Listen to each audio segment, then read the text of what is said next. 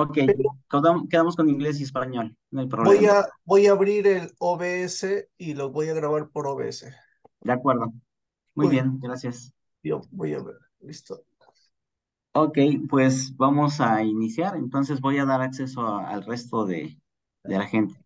Rubén, quedó Yo abierto espero tu unos segunditos micrófono. a cuando vea las Eh, participantes entrando y después inicio. Ok. ok, cerramos micrófono.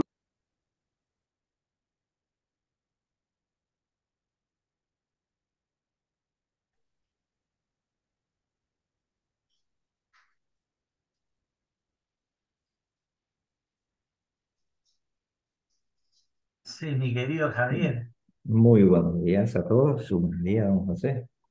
¿cómo estamos?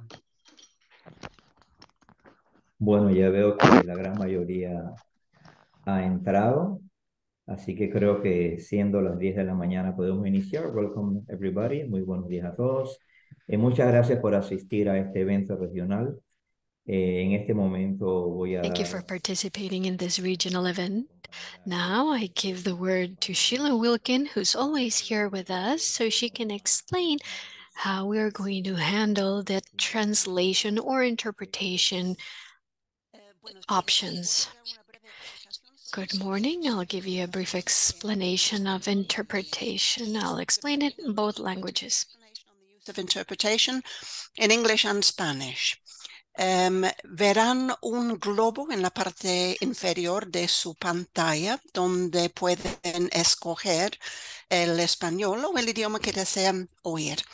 You'll see an icon at a globe at the bottom of your screen where you can choose the language that you wish to hear. The interpretation option has already been enabled. Ya está habilitada la opción de la interpretación. Gracias. Thank you.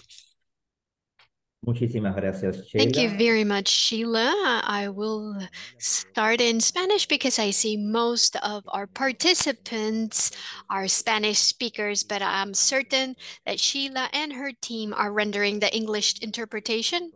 Welcome everyone to this annual conference held for the fourth consecutive year, and we call it Metrology for the Digital Transformation Sim Conference for 2023. So this conference is always held by the 14th working group called M4Dt for the transformation metrology of the SIM. This is our last working group that was ever created. Obviously, through it, we thank them for allowing us to be here with you as chair of the SIM.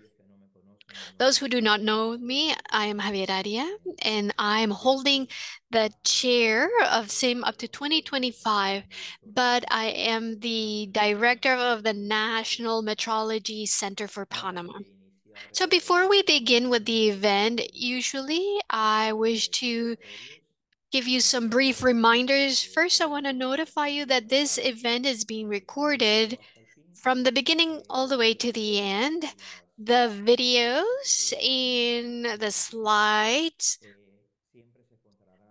will always be available in the Congress website if you wish to visit them. We ask you to please keep your microphones and cameras off throughout the entire conference unless you are requested to turn them on for either a photograph or interventions. And obviously, you can do all your questions throughout the presentations by using that chat. And once we finish the presentation sessions from each one of the speakers will be able to answer your different questions posted on the chat. So whenever you put a question forward, please state who you're asking the question so we can try to better address your question quickly. Right now, without further ado, I welcome everyone to this fourth conference. I also want to thank you for being here on behalf of the International Metrology System. Thank you very much for organizing this event and thank you for participating.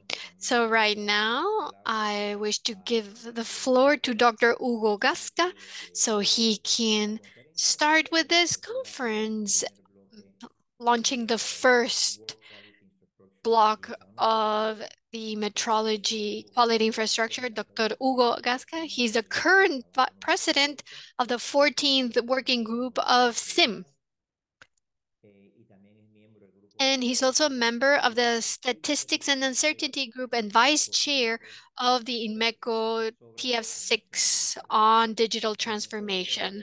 He started to collaborate with the Metrology Center as management coordinator, leading the national standardization program in Mexico, and he specialized in probability and statistics. Without further ado, Hugo, you have the floor, so you may start with this conference. Welcome and good morning. Good morning, everyone. Thank you very much, Javier, for the excellent welcoming. And we are going to start with a brief introduction of the first block called Quality Infrastructure.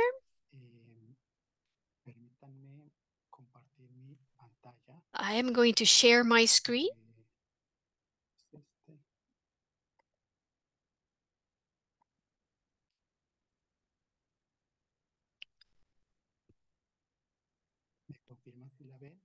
Can you verify that you can see my screen? Yes, we can. Thank you very much. It will be very brief. This is metrology for digital transformation. And here we're talking about quality infrastructure. Welcome to this fourth annual conference. Briefly, the background, and then a little bit about what is happening, a little bit of the future. What is going to happen?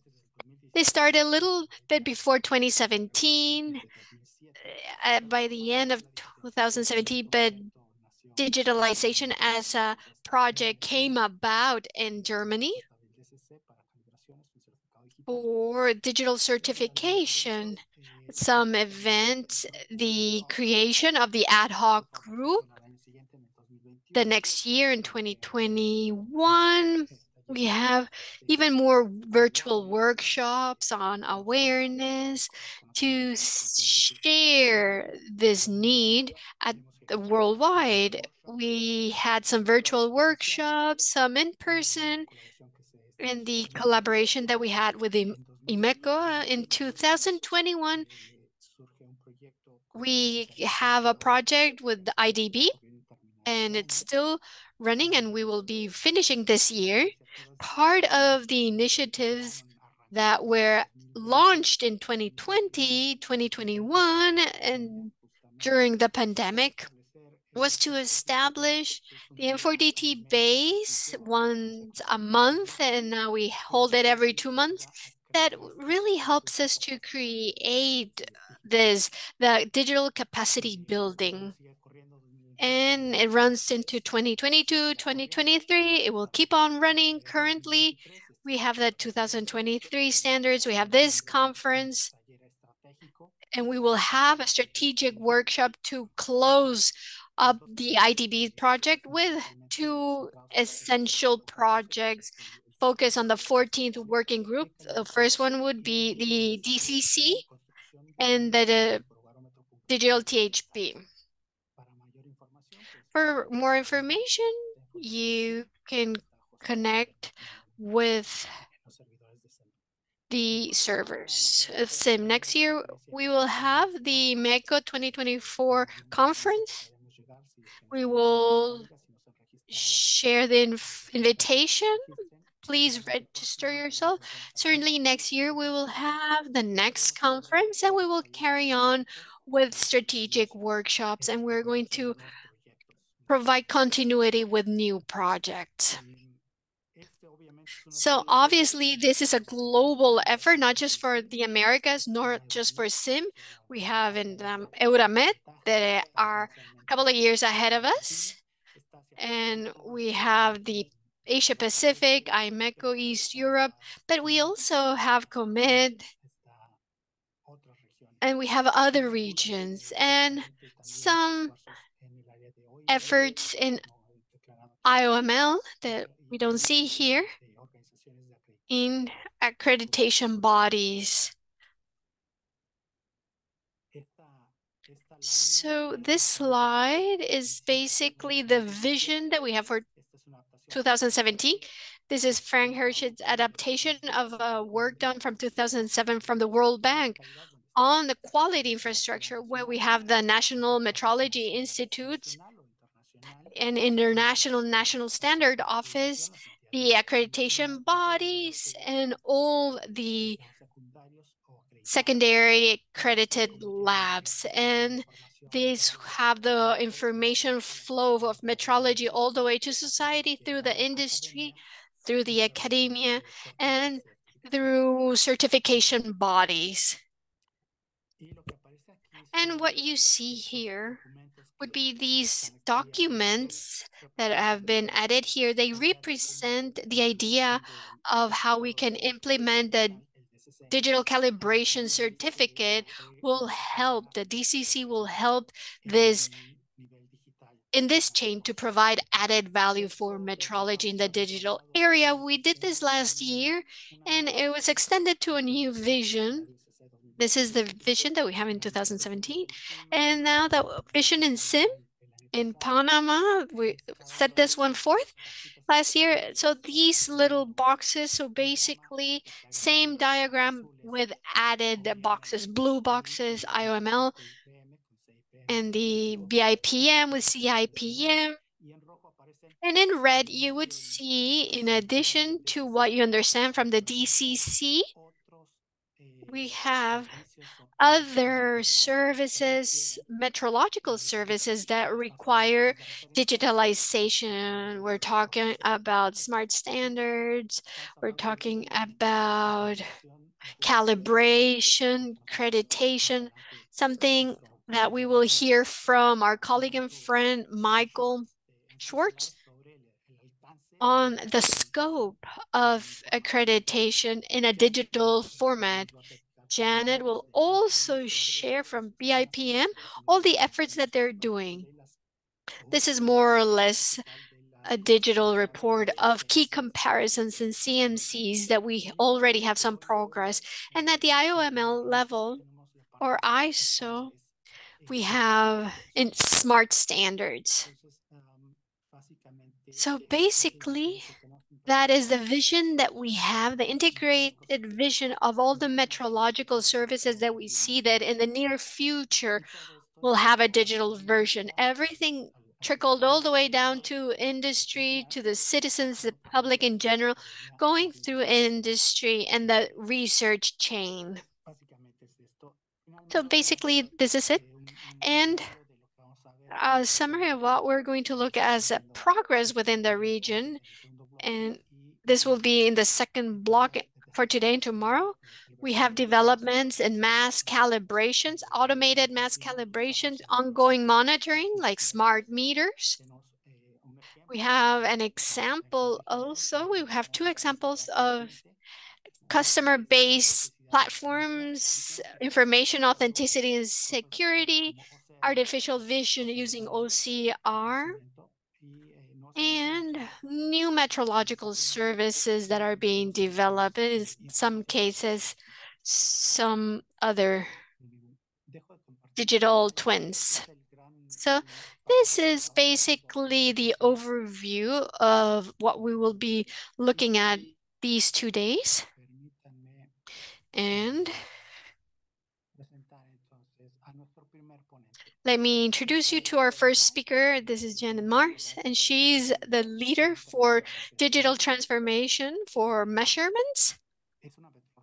She is a renowned metrologist with BIPM certificates and the director of the metrology publications that we already know. Before joining the BIPM, her research work was in the area of astrophysics spectrometry, and that has given her added knowledge. And she's part of the digitalization working group, and she's member of the code data working group for digitalization of measurements. She's also the main contact of the BIPM. I think she's the only contact for the signees of the joint statement of intent whenever they become members of BIPM. And this year in November, we'll have the digitalization forum. She will share a summary of the highlights of the digital transformation. Welcome, Janet. Thank you very Janet, much. take up the floor. Thank you. Let me just share my screen then.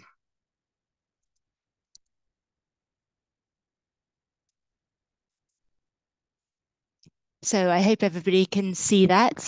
And with apologies to the translators, I'm probably going to talk reasonably fast, so you can look at it in a slowed down version afterwards.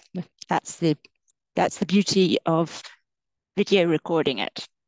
So I'm going to be talking about some of the digital references in support of measurement that we're developing at the BIPM, and of course the SI reference point that I'm sure many of you will have already heard about. So I'm going to start with CMCs, which indeed were already mentioned by Hugo. Now we're developing a new service, or we've put online a new service, and this is the human end, the front end for people. You can see there's a PID for the CMC. This is already built into the KCDB. And this is something that is particular to that particular edition of that particular CMC. You can see it's made up of several parts. There's the RMO, there's the area, the domain of metrology, there's a 2-letter code for the country, and there's an 8-letter code for the CMC, and at the end, there's a number that gives it the version. So this is version 2 of this particular CMC. There's information about the date. There's information about the service categories. This is another PID that you can obtain from the KCDB. And here are 2 RORs and Wikidata identifiers. Again, these are PIDs for the NMI. So this is a way of making the machine understand what CNAM is. We as people know, but a machine needs to be told that it's an institute, and this is one way of doing it. And finally, on this page, we have the ID for this institute service. So I hope that that is a PID, which would mean that if it's changed, the letters would change as well, the code would change. And finally, the part that will be translated by the SI reference point. So this service, this new service, is available at the following link, sidigitalframework.org, KCDB CMC, followed by the exact identifier that you can collate from the KCDB.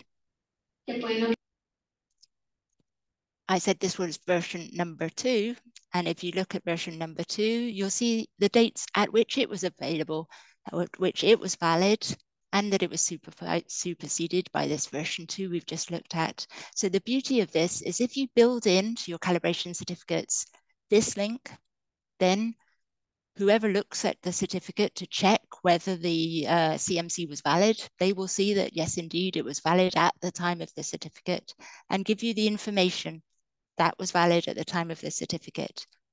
And this is something that the KCDB doesn't do, because the KCDB always presents the most up-to-date information. So that you can find more information about that, because that was a very quick overview, please look on the BIPM website, help on the KCDB, and this document, CMC unique identifiers. Some institutes have already started inserting into their calibration certificates this sort of sentence: this calibration service is underpinned by the CMC, and you give the reference. Now, if it's a printed CMC, of course, the only way you can build in a link on the printed version is through a QR code. But what we will need to do next is to make an ontology so that the machine can understand that a calibration service is related to a CMC, a calibration service is related to an NMI, etc. That ontological understanding, so that machine will really understand this sentence, is yet to come. That's a small update that I hope will be put in place next year. Now, the same idea can be applied for calibration, for service categories. So whether or not an NMI has CMCs published in the KCDB, it's possible to say something like this service corresponds to whichever service category. And again, we have an identifier, as I showed you before. Now, this is really useful because that was an example of what you might see behind the scenes. But there's ontological modeling underway. The service categories will be mapped to the associated quantities. That's underway by a number of the CCs, particularly CCTF and CCPR and CCM have made good strides. The others are yet to be done.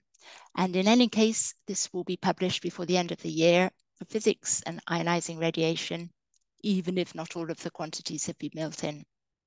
So I hope that this will help digitize the description of NMI services and indeed scopes of accreditation. So I hope, I see Mike Schwartz is speaking today. I'd very much encourage linkage from the NCSLI taxonomy work to the service categories, which have been defined in the KCDB.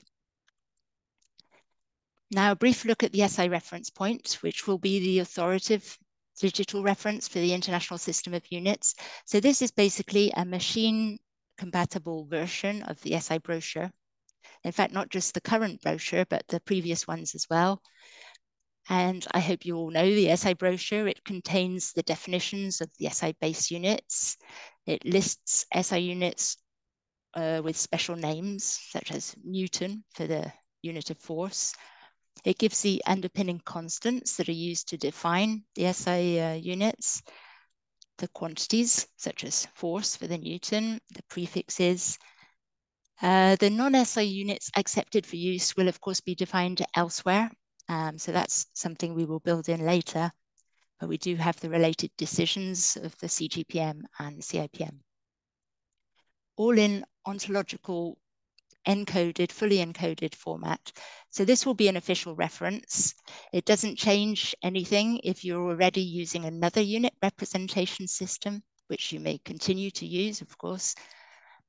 All the unit representation systems, particularly if they do point as an anchor to the SI reference point, will be able to be fully interoperable through this units of measure interoperability service that's been developed particularly by Stuart Chalk at NIST, or in conjunction with NIST. So the development of the SI reference point, I should acknowledge in particular Gregor Julie and Stuart Chalk, and Jean-Laurent Hippolyte, who I didn't mention, but has been in charge of the service categories work.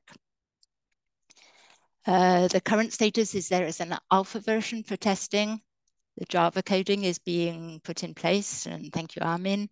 And there will be a period in October of beta testing by selected groups, such as the Codata Drum and the CIPM expert group and CIPM task group, and open beta testing for you all in November.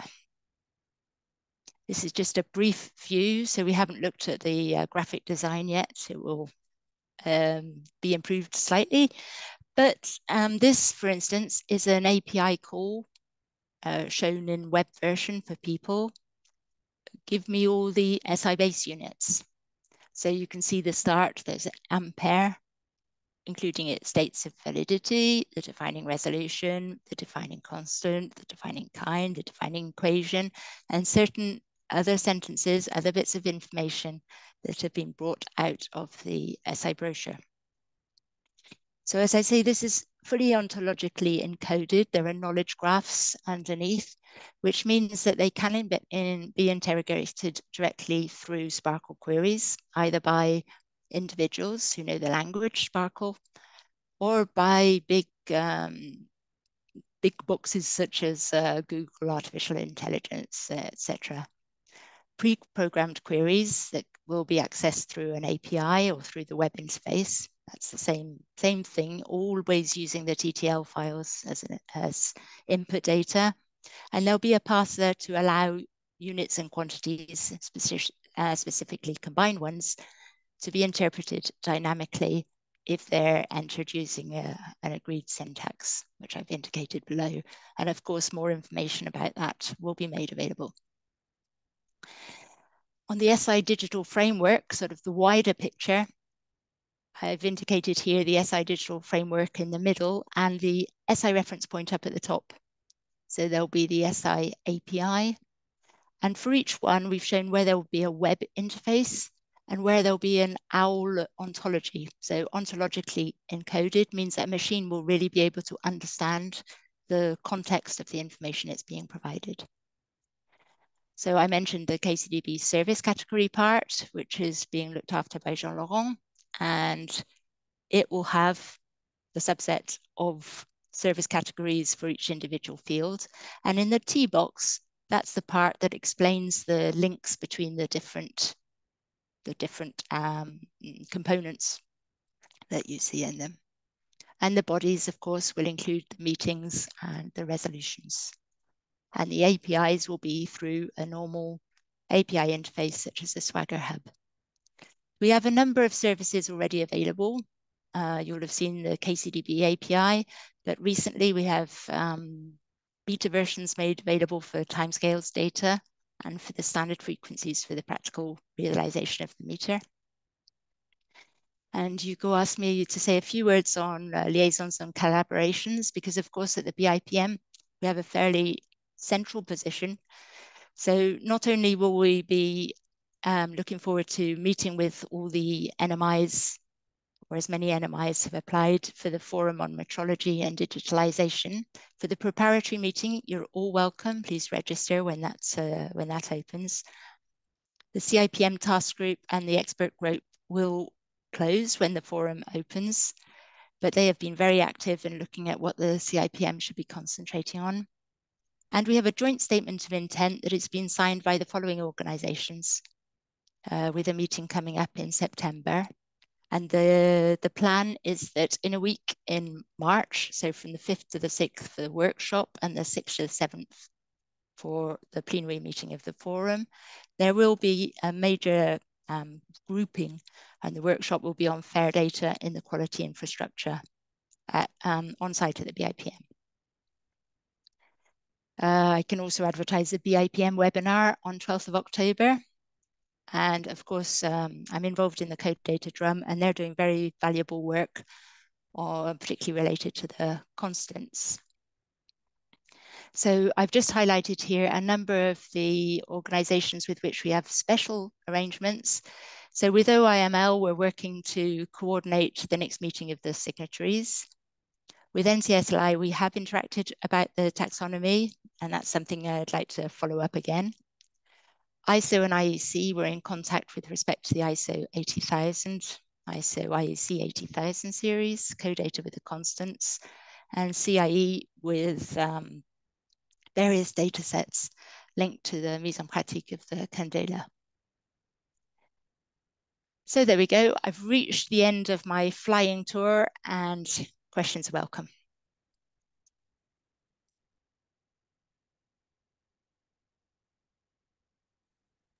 Thank you very much, Janet. We will continue with the next speakers, and at the end of the block, we will answer all the questions.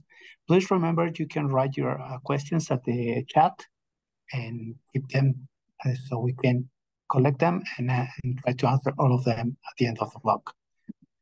Thank you very much, Janet, for your interesting and complete point of view and your speak. Fue una presentación grandiosa. Gracias, Janet. It was an amazing presentation, Janet. Thank you very much. So we will continue then with our next speaker on digital transformation opportunities by Dr. Sasha Eisted. Dr. Sasha Eisted is from the metrology department in the PTV. He's been joining us since 2021.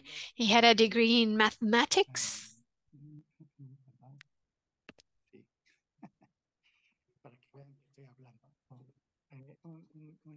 He has a mathematics degree from 2008 from the Humboldt University in Berlin and physical theory degree. He is a passionate metrologist since 2008 when he joined the mathematic modeling group in PTB to work on uncertainty for time measurements. In 2017, he started his journey with digital transformation with the digitalization coordinating working group. And also he's part of the PTB chair group. And he also led the working group for Euramet on digital transformation since 2020 to 2022. Sasha is a leader of digitalization for IOML since 2022, and also the technical committee of TC6 for IMECO digitalization since 2021. It's a privilege to have Sasha here in our event. And Sasha, you have the floor. Go ahead.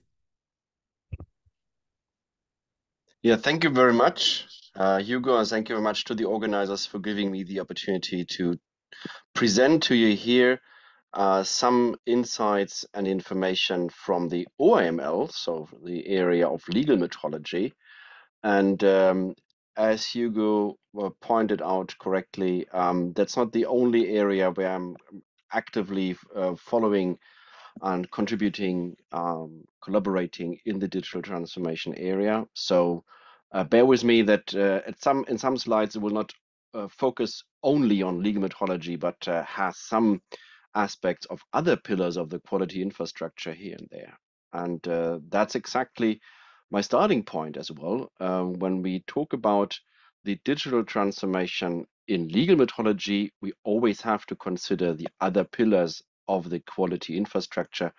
And Hugo had a nice image in his presentation earlier, what that quality infrastructure is and what the connections are in between those pillars. And when you look at those pillars here in a slightly different ordering, you see that there are many connections between the different bodies, between metrology calibration, between accreditation and conformity assessment, between even between standardization and metrology, and standardization and market surveillance and regulatory framework is all over the place as well. So when you consider these connections and try and approach digitalization, if not digital transformation of that quality infrastructure, then you see that you need to digitalize all the aspects, starting from how are the statements being communicated and packed like in a certificate. These need to become digital certificates, and I will come in a second to the point what that actually means. We also need to have end-to-end digital processes, meaning that all these arrows between different elements here in that image need to become digital.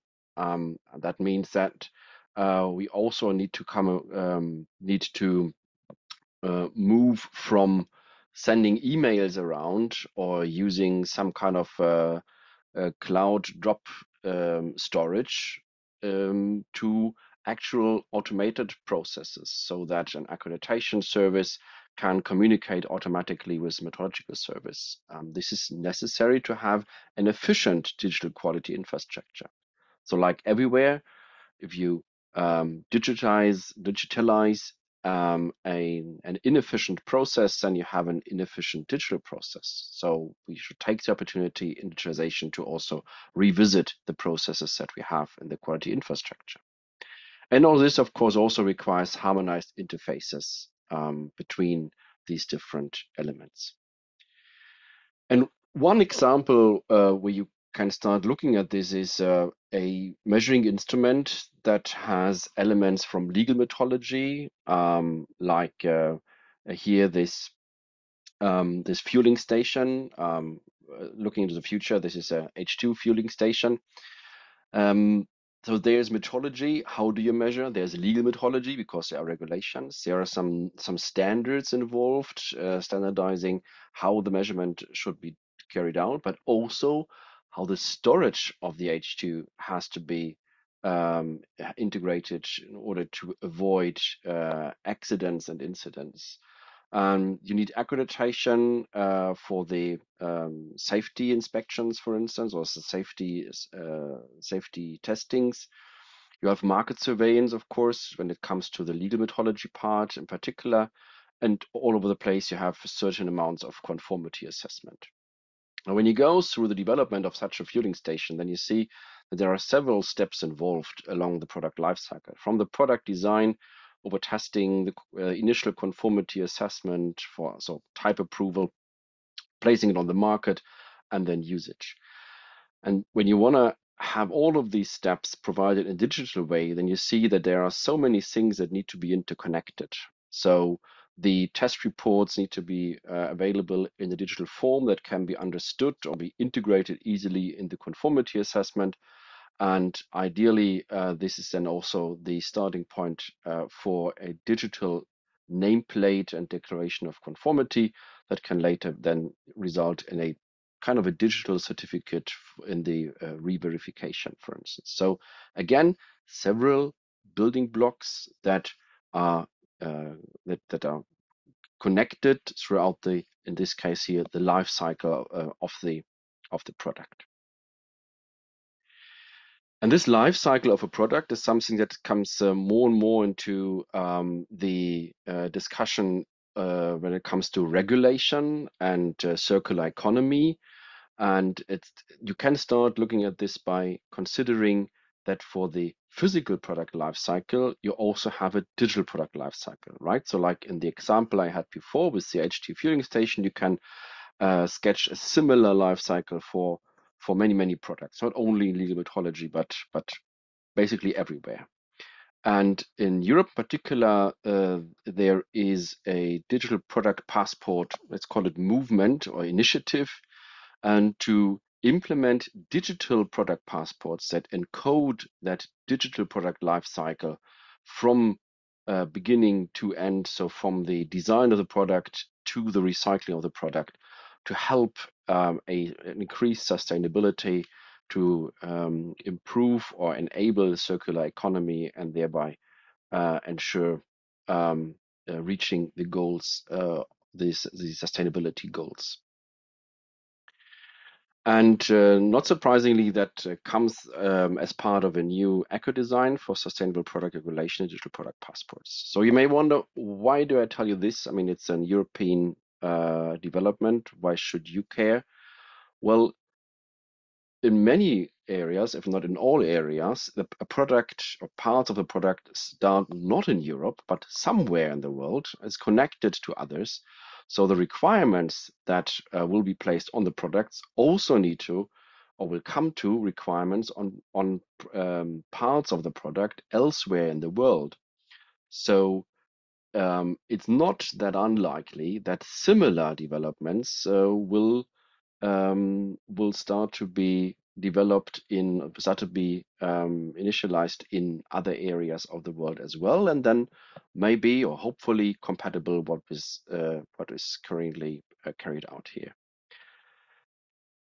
From the perspective of the quality infrastructure, or particular from the perspective of legal metrology, this is a great opportunity because it helps to get a direct access to the customer to first of all raise the awareness of the role of the quality infrastructure of legal metrology, to also explain and to introduce and visualize what is the importance of the quality infrastructure and legal metrology in this case in particular. The digital product passport is an opportunity here because it is a digital way to represent all the information about a product. So there are architecture plans for a digital product passport that connect several different systems to provide a huge and rich set of information about the product and the product lifecycle, starting from where did the raw resources came from, what were the processes in the production, up to what is the conformity assessment and re-verification status of the product. Now, what we need to bear in mind here is that, of course, we cannot upload simply all PDF documents that we have from all the QI processes throughout the life cycle. Instead, what we need to make sure is that we always provide exactly the information that is needed at a certain point in time in the life cycle of the product. And that differs dependent on who you are looking at that information. So in what role you are there. Are you a customer, so a consumer? Are you somebody from market surveillance? Are you somebody from an accreditation body, and so on? And you need to have this information with a high level of confidence. We all know these kinds of, let's call it dashboards from things like an airport. There you have the information that you need at that point in time, condensed, and hopefully also with a high level of confidence. You don't need to know the processes behind this, but you know that the information you see there is exactly what you need to know right now. Is your plane on time? What is the gate you have to go to? What is the scheduled time of departure? To get there, we need to again have interfaces between platforms. So we need to collaborate. We need to have machine-readable metadata throughout the product lifecycle, protection against manipulation along the way, in particular for the information coming from the quality infrastructure, and high level of automation in order to be able to deal with all these large data sets and very volatile data. So again, we need to come up with an efficient digital quality infrastructure. The digital transformation group at OML was founded based on all of this in the background. So there are so many things under development, so many things on the horizon that OML needs to react to. There are so many things that OML can't do on its own, so we need to collaborate. So OML was very happy to be one of the first signatories of the before mentioned joint statement of intent, which is now also the basis of the CIPM forum that Janet mentioned. And the digitalization task group was then created within OML to make sure that the different activities and pillars of the OML are well developed and further developed and well considered in those activities under the joint statement of intent. I will kind of skip over this just to let you know that, of course, the CIPM forum is based on CGPM resolutions, which also aligns quite well with what OML has put on its strategic agenda in this direction. We have been able to attract a large number of participants from the OML member states. So we have 20 participants and 2 corresponding members to organizations in liaison, regular meetings for the development and consideration of joint activities and strategic projects. Speaking of that, well, we started, of course, with some let's say boring formal stuff at the beginning. So we need to have a kickoff, work on the terms of reference, need to have approved by the CIML, which is the kind of the general council or congress of the OML every year in October. Chairperson selected. So I'm one of the chairperson. Then the vice chairperson is Yang Ping from NIM China. We have an official website where you can find more information and go to that later on. And you should have the slides being provided to you later on as well, I hope. So what is the scope actually of that digitalization task group? Well, of course, we want to digitally transform the OML work. That's a clear statement, but doesn't say anything on its own because it's unclear what that exactly means. And in fact, this is one of the major activities of the OML digitalization task group to discuss what does that mean? What are the important elements of the OML work, and what does it mean to digitalize them, and what is the best way to get there? We also have in our scope the fostering of the scientific exchange on digitalization and legal methodology. I will come to a few examples on that in a minute.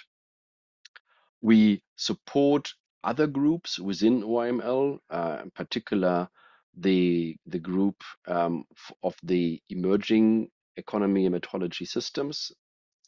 And we also represent the OML in the CIPM forum that Janet mentioned already. So the DTG can also be considered as kind of a mirror forum to the CIPM forum. Now I get a warning message from Zoom. I hope you can still hear me. Can somebody please Yes. confirm that I'm still here? Yes, we can hear you.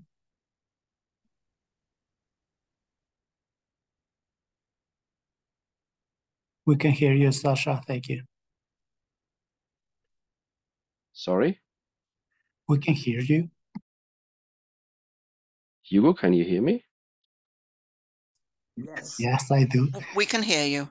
Okay, sorry. I just got a connection lost message from Zoom. Okay. Thank Okay, you. I'm sorry. Good that I'm still here with you. Yes, so kind of the mirror group to the CIPM forum. That was it. So I ended. Okay. One of the first things that we discussed where we want to dive into as a group within OML is the digitalization of the OML documents. As you all may know, OML, the major pillar of OML work is the development of recommendations, which are quasi-standards in the area of legal methodology. So given that those are quasi-standards, we look into the activities from the standardization community towards the development of smart standards, and we consider steps towards the smartification of the OML recommendations. And of course, the first step is to provide those in a digital way as a PDF document that is already possible. So the OML recommendations are already provided as a PDF document. And the next step is then to decide on a suitable machine readable format for that. And we are in consultation with ISO IEC on how to get there. And it's very likely that we will, to the large extent, simply reuse what they have come up to as structure for the XML standard for ISO IEC standards. And then from there on, look into further developments to increase the machine usability of the content of OML documents. We also created a subcommittee for this December last year because we felt that it's a topic that needs more focus and hard work to dive into these technical specialities of smart standards, to consult with the respective groups in ISO IEC and so on. And that subcommittee has the aim to come up with recommendations to be submitted to the CIML next year.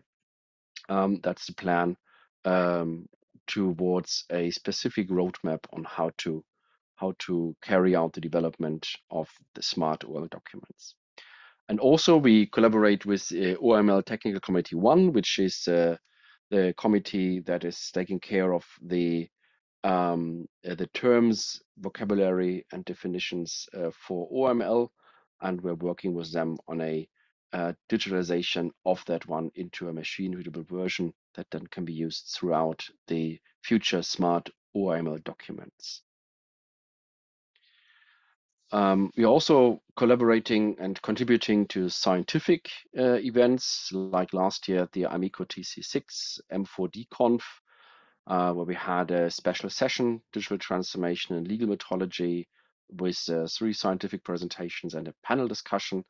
And earlier this year, we organized together with Amico a webinar, Blockchain Technologies and Methodology, and intend to continue the discussions on the use of blockchain technology, hopefully very soon. We're still in the organization of that. We also attended a conference, international conference in Lyon earlier this year, and shortly after that, another one, the international conference on weighing in Hamburg. For both, the OML had an official part in that as a contributor and contributing organization, and we are happy to use this way to also make people aware of the role of legal metrology in digitalization.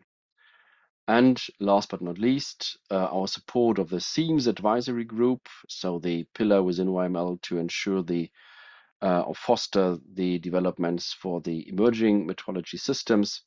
We are collaborating with them on the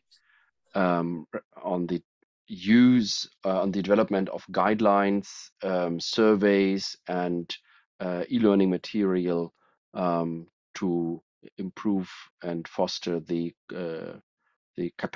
capacity building in the SIEMS community.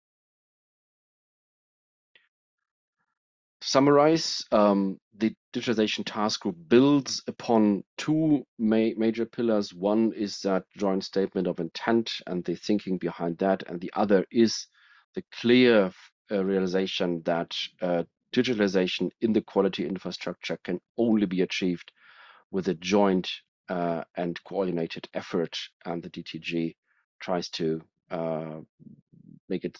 try to support this from the OML side. Thank you very much.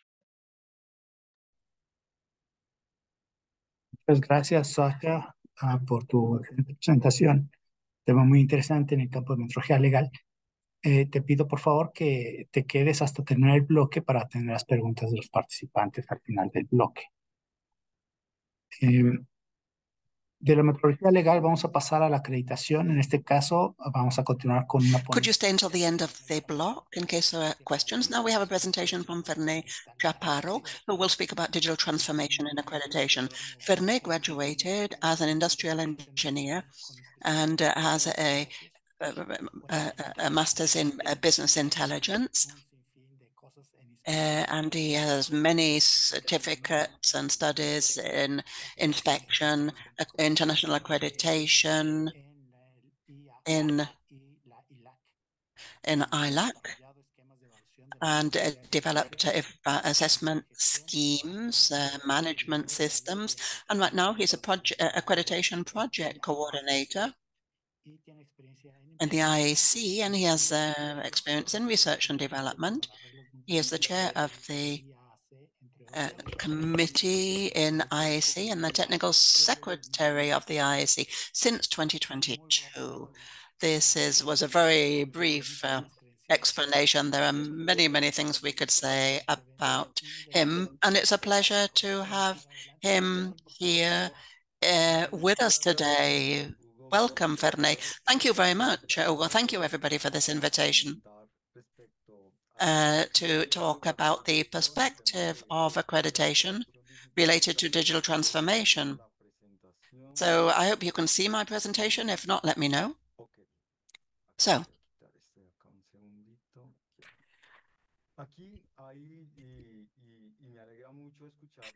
I was very happy to hear the previous presentations, because I think the point of departure of the analysis of accreditation for digital transformation comes from the work that you've been doing here in metrology. First of all, it's important to understand accreditation as an element that generates trust, but the world is requesting additional things to accreditation. One of these is for us to be streamlined and accessible. We can become more agile, more streamlined through a digital system, but in addition to this, we require certain elements that make it easily accessible. And this is what leads to many complexities. First of all, there are very few accreditation bodies in the world, only 103, but over 115,000 conformity assessment bodies that are accredited worldwide. And they generate millions of data associated to conformity results that should be used by industry, by the governments and the end users. So in this component, how can we make this information accessible, these accreditation or conformity assessment results? That's the big question. So in the initiatives, then we have a product led by ONAC Colombia, which is the accreditation body of Colombia, the Mexican accreditation entity, the Ecuadorian accreditation service, and in Metro from Brazil. SEGECRE is its name of the accreditation body in Brazil.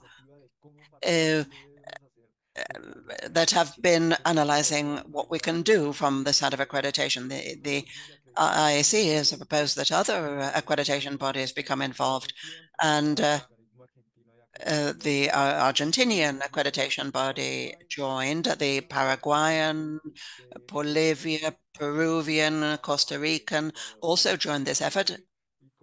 And in addition to this, and as I was saying, in the accredited bodies, over the 115,000 bodies, they support, there are three bodies that support this work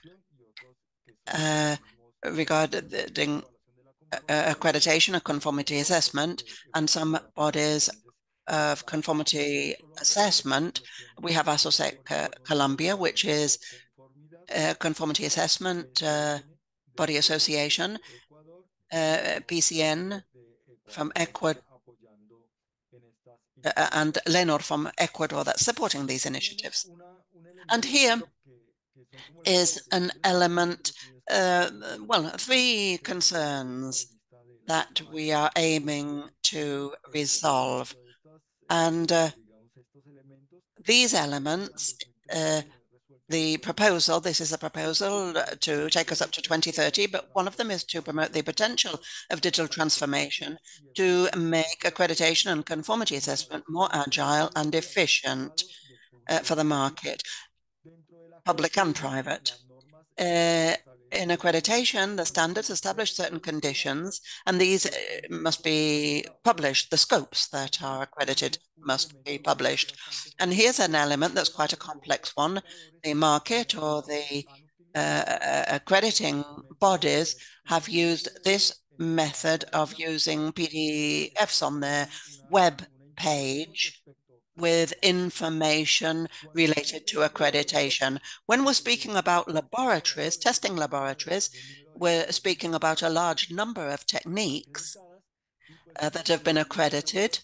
And if we think about accreditation, calibration, what happens on this point? The market, for example, if we're going to establish conditions for conformity assessment of a product, requiring testing or equipment that's been calibrated, it's important to confirm what the measurement and calibration capacity is of the equipment that have been recognized for the scope of this equipment. So it's you need to go into a web page and then a PDF certificate, and the accreditation body can find a laboratory that meets the market needs.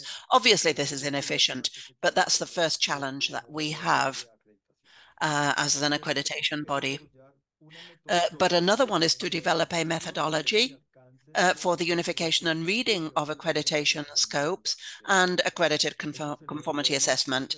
It sounds very easy, but it's quite complex too.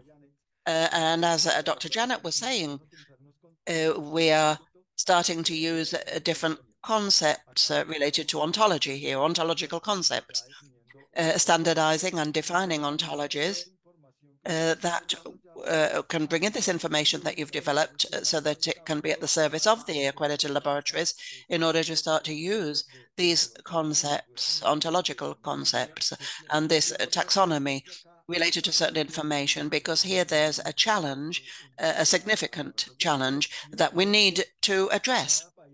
So each country seems to use a vocabulary or a way of expressing the scope that can be transferred between countries and between different bodies. So because right now different types of or different terms are used for a product. And this generates a certain distortion regarding the scopes that have been accredited, depending on the machines as well, so that the taxonomy needs to be uniform. So no country then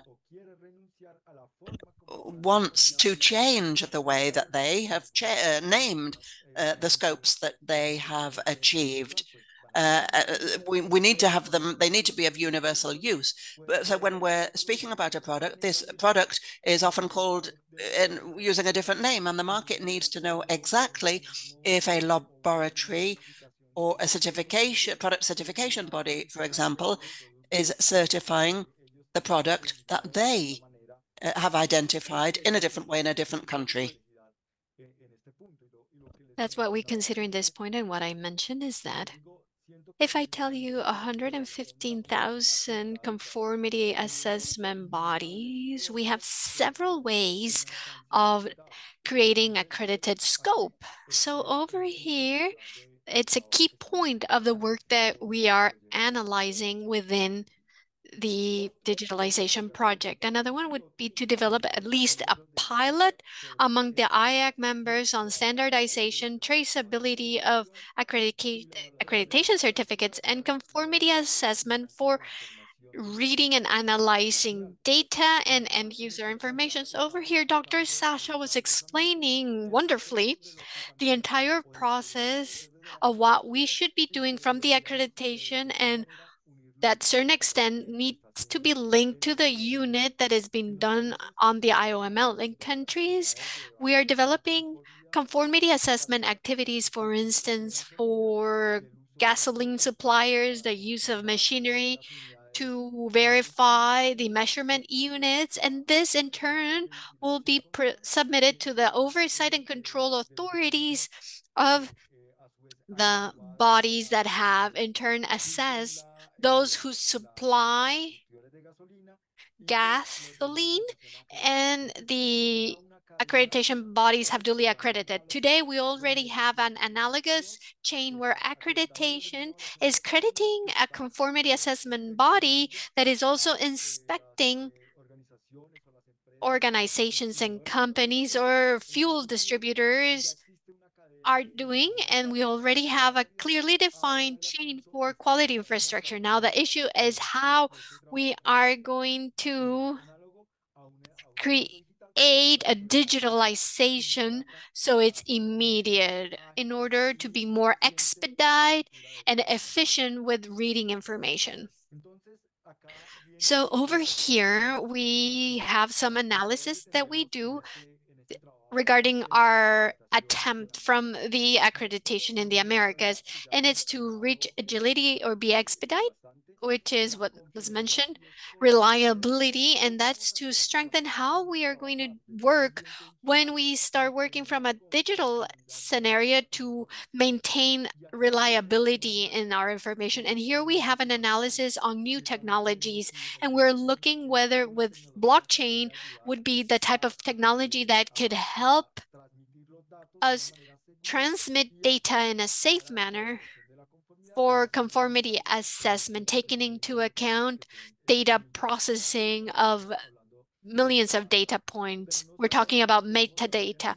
And it's not just with that analysis, but also the accreditation in terms of standardization and metrology. Accreditation has a component, a particular component, and it uses other two pillars of quality infrastructure being metrology and standardization. Accreditation is not useful if we do not have these two structures of quality infrastructure. Metrology can create digital certificates independently and will not require accreditation. Standardization can also develop standards, but it does not require accreditation. However, to be able to determine the conformity elements, we use equipment teams and accreditation. So accreditation is the hub for developing and putting into practice the conformity assessment concepts by using standardization and metrology. That's why the work that you will be carrying out, and it's what Dr. Sasha was explaining, it's essential for developing conformity assessment and assessing the accredited conformity. So, we also mentioned within the work that we're carrying out, digitalization and optimization of processes. So here we have an element that is also very important. And of course, in the accreditation activities, we do have peer evaluations, which would be a requirement compliance assessment from ILAC, IAF, and in turn, the ISO 17011, which is the standard where the accreditation bodies operate. The way that each accreditation body implements this requirement is specific for each one of the organizations. Now, when we're talking about a digital setting, it's try to reduce the number of burdensome or cumbersome activities so we can make it a digital process. So I'm going to share with you how we are working on this challenge for digitalization. The other one is to work on a digital culture and development. So within accreditation, we have accreditation bodies that have several conformity assessment bodies and other bodies. When I say several, we're talking about accreditation bodies that have more than 10,000 conformity assessment bodies that are duly accredited, and others that perhaps only have 5 or 10 accredited conformity assessment bodies. So that difference leads the smaller bodies that have a fewer number of conformity assessment bodies duly accredited to feel that when they go into the digital world is not for them. It is just for larger bodies. But what happens in the development of culture, digital culture, it entails the understanding that the trend is for everything to be digital, to be agile and expedite. The accreditation body that does not go into the dynamic of digital development, then they're doomed to disappear because they're not including market elements such as expediteness and the efficiency and timeliness for result delivery. So the culture, digital culture and digital development is to see how we move from an analogous language to a digital language supported by the accreditation bodies. So the generation of CABs and ABs visualization with better accreditation and evaluation practices. So in the updates that we have with the conformity assessment standards, all are including a chapter associated to AI and digitalization and conformity assessment. So now inspection activities, we're talking about how we're going to address remote inspections and other elements that at the end of the day will be translated into a capacity analysis for the CABs and ABs. The accreditation of competence through information analysis and remote witnessing. So this is the trend.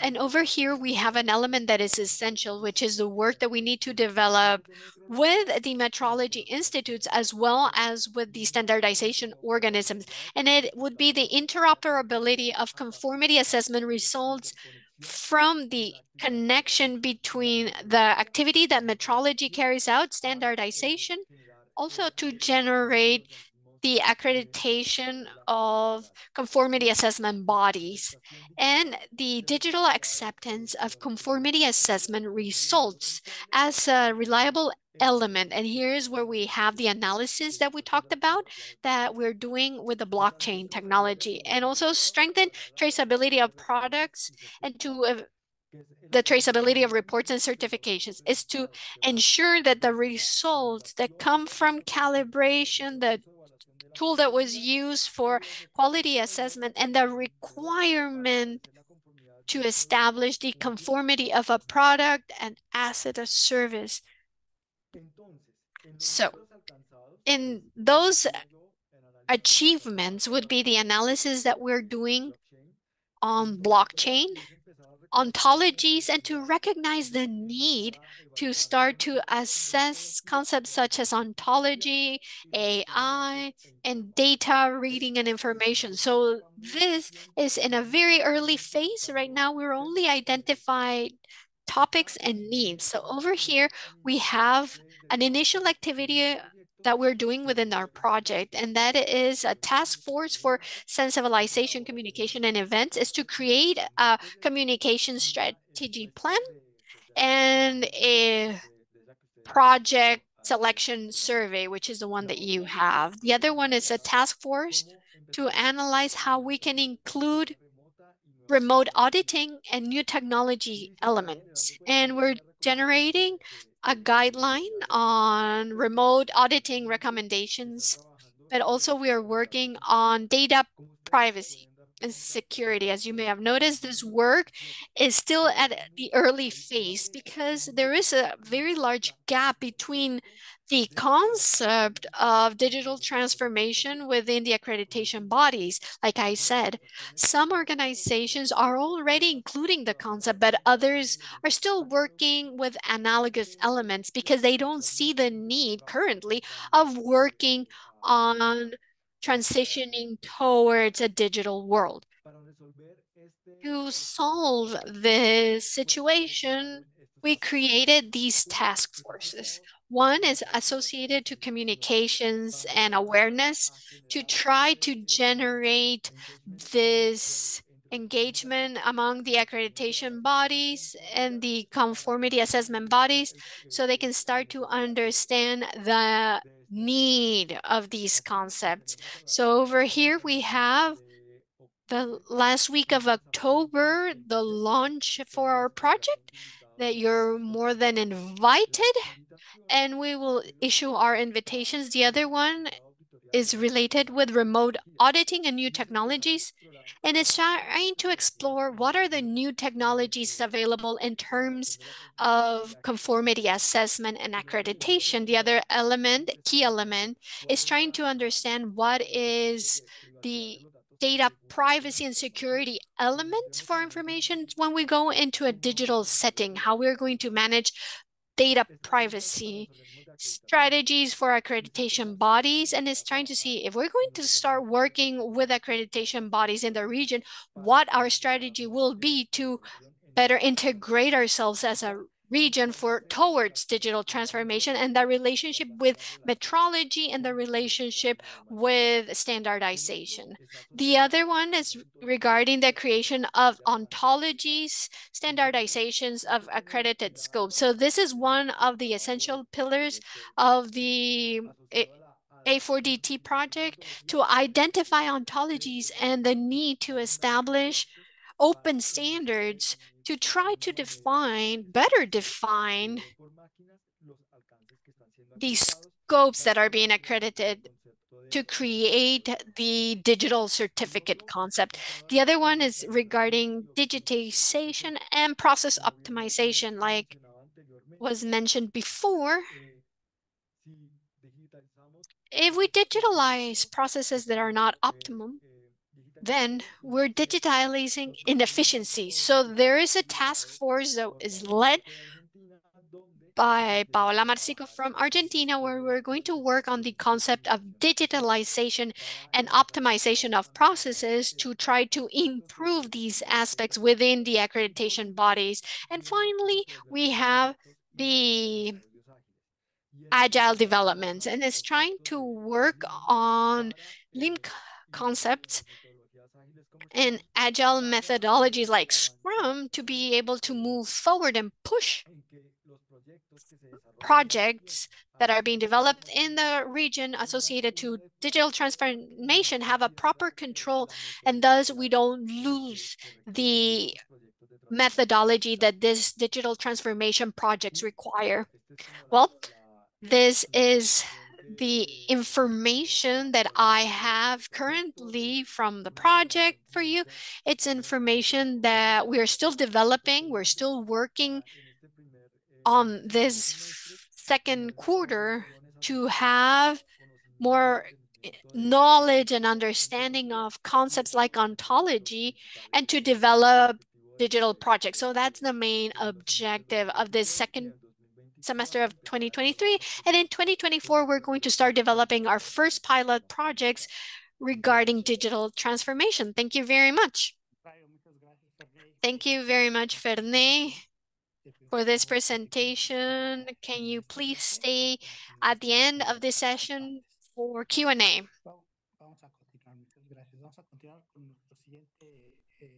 We're going to continue with our next speaker. We have Nelson Alazal, who will present about intelligent standardization or standards. He's a veteran in standardization with over 20 years of experience. He's a current director of ABNT, which would be the National Standards Bureau. And he's responsible of developing standards with more than 500 national committees, and he supports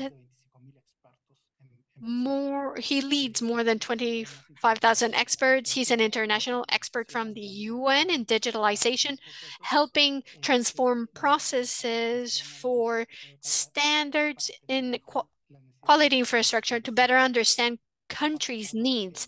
He's participated in ISO, in the definition of international standards, since 2021 to 2023, and he's member of the Commercial Policy Advisory Group, and he's also part of the Information Technologies Group in 2017 for ISO. Currently, he's member of the ISO Smart Standards Group, and they're developing a new standard group, automated or machine actionable standards for the 4.0 industry. Also, he is former chair of iSolutions of 2010 to 2021. He has broad experience supporting countries to digitalize information to have strategic competitiveness.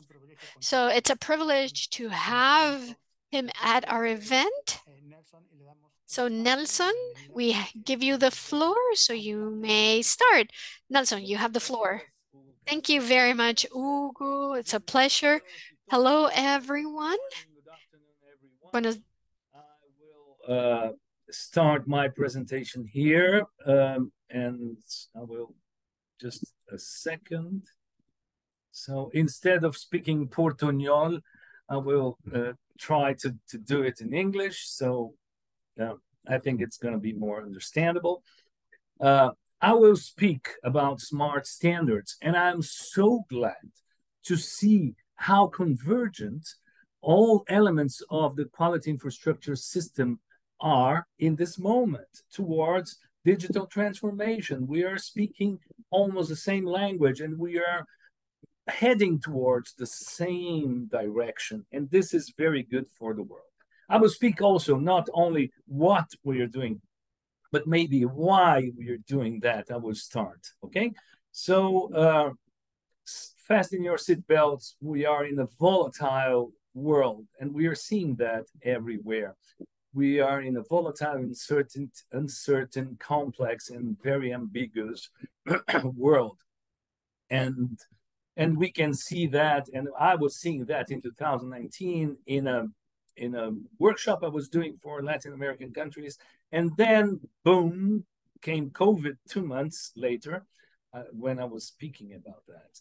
And then we had invasion of Ukraine, and we still don't know what is going to be the next impact.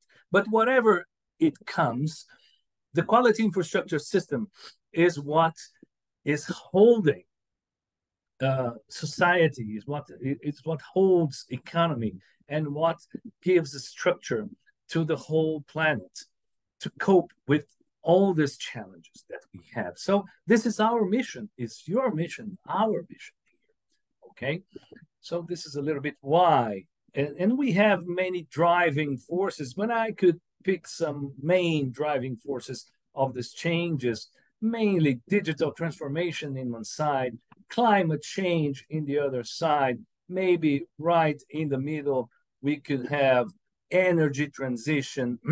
So if we pay attention here in the verbs, this is really very interesting. We are speaking about digital transformation, energy transition, and climate change. Everything is about change. So we are not in a very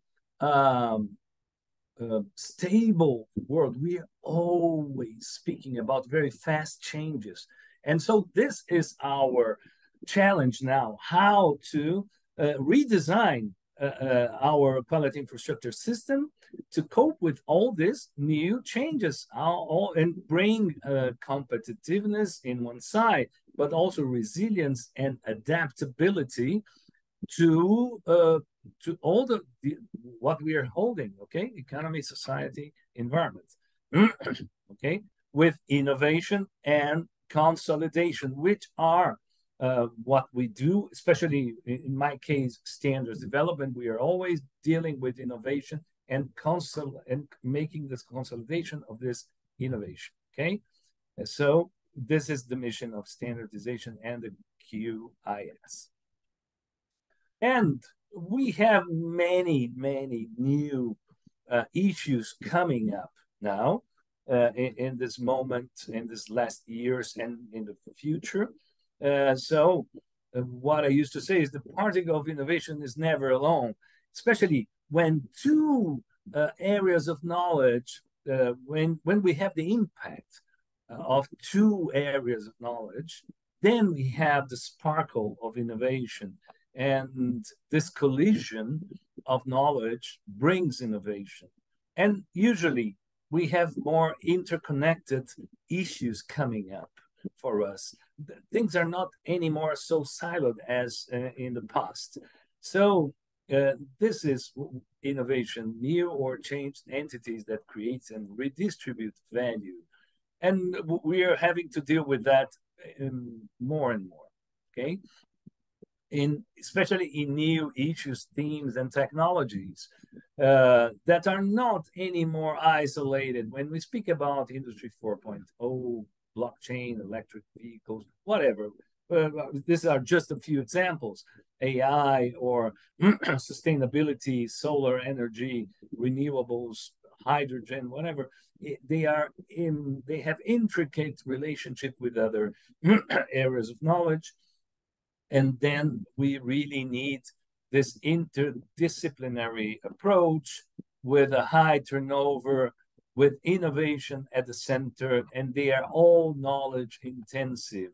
And we will need to bring safety, interoperability, and at the end, trust to all these new issues and how to tackle it, okay? And why do we need standards? Just a joke here.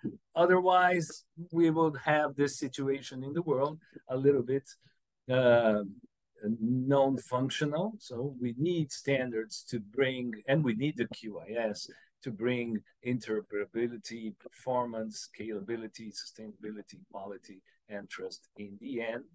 Okay, and even, well, I am a Star Wars fan. And even in Star Wars, we have standards. If you pay attention in all the robots, they all have this sort of connector. And all the robots, they hack the starships using the same connector. And they save the heroes every time. C-3PO does that. So we have a kind of standards even in Star Wars. George Lucas is a kind of standardizer. I think so. So, but let's speak about the smart society and the smart standards. So when we speak about getting smart in standards, we're not speaking about this guy here, which some of you might know for sure. The young guys doesn't know that, but we are speaking about that, connecting standards to the digital world and connecting to all this ecosystem of quality infrastructure and the users. Okay. But I ask you, how many users do we have in standards potentially here in the world? Do we have maybe 8.1 billion people? Yeah, maximum, okay, today. But what about 45 billion IoT, I mean, intelligent devices today, and maybe hundreds of millions in a few years? So this is the new population of users that we need to cope for the next decades. Okay, so how bring again safety, security, accuracy, performance, and trust to this new population that are not the humans, but they will need to read something, interpret, and execute according to standards to ensure quality and safety. Okay, and the smart society is everywhere. It's in our smartphones. It's in smart cities, smart industry, smart farming, health. The health sector is using it intensively. Even in mobility, we will need again smart. We will have smart everything, smart everywhere, and we will need everything with quality infrastructure. I mean, safety, quality, performance, and trust for again not just the 8.1 billion people, but for tens of billions of IoT. And today we have human taking decisions. So people can read standards of text, interpret, and execute some action. Okay, but today we also have machines and algorithms taking decisions, and they need to read something. I mean, read some requirements, some guidelines.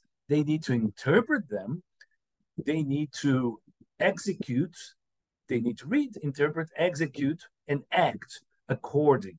And so this is what smart standards, and as our colleague from the OIML was saying, they are doing the same. They are projecting and they are developing new documents that could be readable, interpretable, and usable by machines. Okay, that is our challenge: how to make machines and algorithms understand and act under standardized guidelines and requirements, even qualitative or quantitative, and using ontology and using clauses, conditional clauses, how they will interpret that. Okay, this is what we are developing, and I will give you an example of this guy here.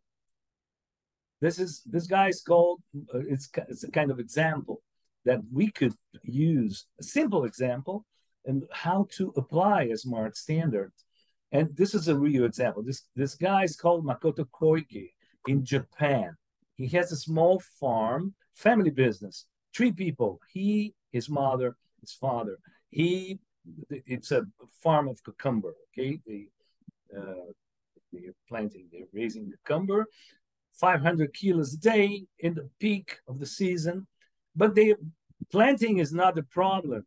Okay, harvesting also is not the problem. The problem is sorting cucumbers, because you have 9 grades concerning shape, color, size, and the mother, the old lady Koike, is who spends the whole day separating, sorting, and putting in different boxes the cucumbers. So you have dark green, straight ones, superiors, big ones, and curved discolored are inferiors. Okay, so we have a kind of matrix here, but she knows how to do. Okay, but this guy, Mr. Makoto, he was also a developer of systems, and he was really he was trying to help his mother. So he developed a system of image recognition, and he trained.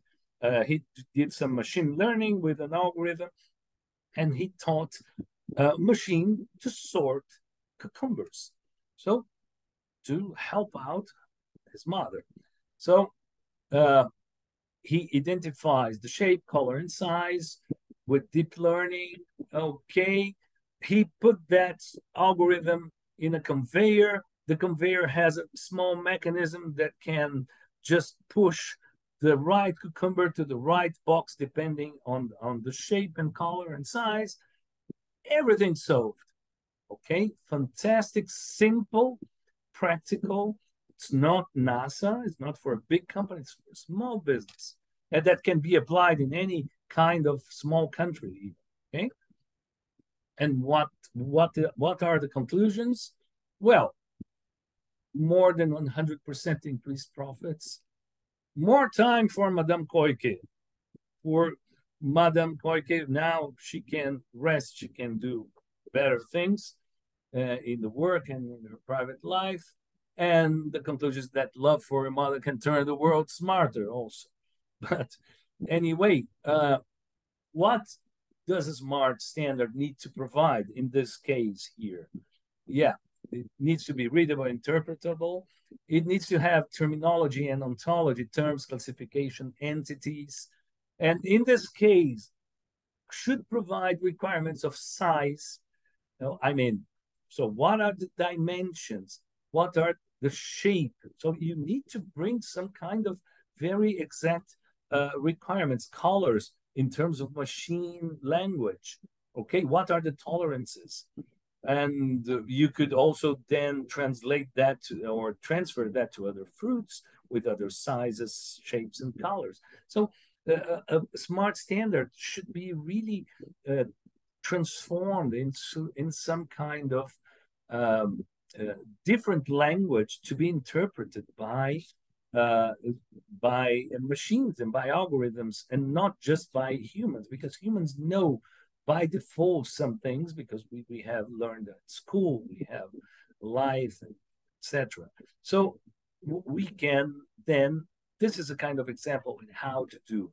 So this is a very interesting opportunity for NSPs, for the national standards bodies, and also an interesting opportunity to transform the digital, I mean, the quality infrastructure system. And our challenge is how to transform also use current standards, such as, for example, how to smartify the 27001 into something that machines will understand, or something that could be easy or easier for people to use in a digital world. How to transform the conditional clauses, can, shall, should, the references, how to transform all this container that is a text to a container for machines. So this is what ISO and IEC Smart project is doing. This is the timeline. We are now in the piloting phase stage in 2023, and we are rolling out some results now. This, I mean, was shown here by OIML, and this is really very interesting. The levels of complexity of documents or content from pure text and paper to the PDF, which is the level 1, and then structured, readable, like XML, till what I even call the machine controlled and even a kind of self-learning loop that a fifth level can bring to a kind of big data integrated model of data. for content, either in OYML or in ISO IC. So which would be really the smarter level at this moment. How this is structured. Today, we have already XML standards at ISO and IC. We are using the NISO STS schema, which is a kind of skeleton of or main structure of the XML file. But this has not all the provisions for all the needs for the new smart connections to that Industry 4.0 and machines are needing. So we are developing an addressing framework to complement the NISO STS schema. So this will preserve the work that has been done in the past almost 10 years, but will add a new addressing framework for the new and the necessary needs that we need to implement in terms of information structure to cope with the new model that is being designed. Okay, ISO, especially ISO, at ISO we have a regional strategy for dissemination, and I am the representative for the Americas. And it's really very good to be speaking here for all the American countries that are present here. And now at ISO, we also have some user value or added value propositions, such as creating some wizard for, this is a kind of smartification strategies. So creating some wizard for current standards that that exists, or kind of extraction tools for requirements, or self-assessment tools for also existing standards. These are some of the pilots that are being developed. So ISO is identifying, and now with the pilots understanding how the users are coping and are using these pilots. We are trying to explore new business models and accessing and evaluating the impact. Also in conformity assessment, we can discuss this here. Today is a very good opportunity. And also making some trainings or something, some dissemination material to discuss within our communities. And today we are, this quality infrastructure community is really very important today.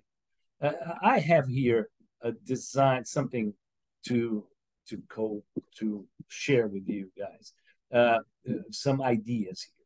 We have the quality infrastructure system, and I think, okay, we have metrology, calibration, standardization, accreditation, etc.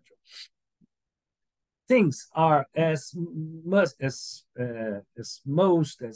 integrated as possible today, but as I'm seeing for your speech and what I see also is that we can't share data. And the more data we share, we will really be integrated and much more efficient. And everything will start with this smart approach in smart documents from standards with the requirements absolutely online, being able to be shared by the accreditation organizations, the conformity assessment, the laboratories. So everybody being able to share instantaneously all the necessary requirements and guidelines that are generated by the others. So sharing that data will be the future for our QIS, okay? To be integrated, this is a famous UNIDO picture, I think, and then also for the consumers and the users to being able in the supermarket, maybe seeing a QR code, being able to see all the traceability of the data, and ensuring the 3P, prosperity, people, and planet, in a more efficient and more transparent way. Here, some exercises of business models that I was trying to design here to share. These are just hypothetical, okay? For example, a standard here, a smart standard with an API, being smartified and being sent to a user in a cell phone or in a computer. And then by the use of this user, we would have the return of the data, being able to understand what was complying or not with the requirements or guidelines of this standard.